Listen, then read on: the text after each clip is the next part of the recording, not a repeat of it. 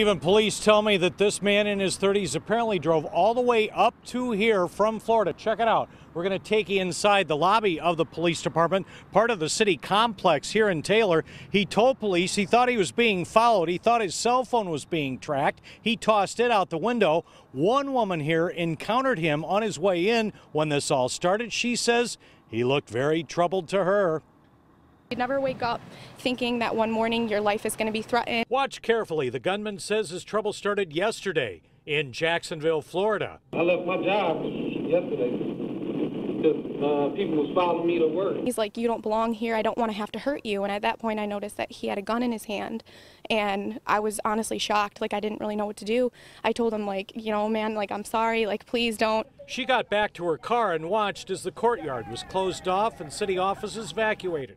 And inside the lobby, the despondent man asking for suicide by cop. I'm ready to die. I got my weapon on me. I'm ready for one of y'all to kill me. The front desk officer then sees he has a semi-automatic handgun. It would turn out to be loaded. Come back in here. That guy's got a gun. Get in here. The man walks out the front door and two officers can be seen moving in, one with a handgun, the other with a long gun.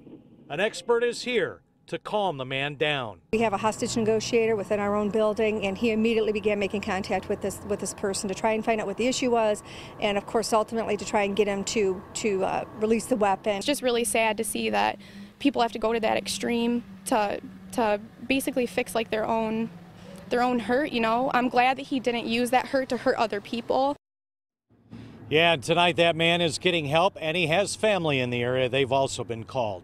Live in Taylor, Jim Kurtzner, 7 Action News. All right, thank you so much, Jim.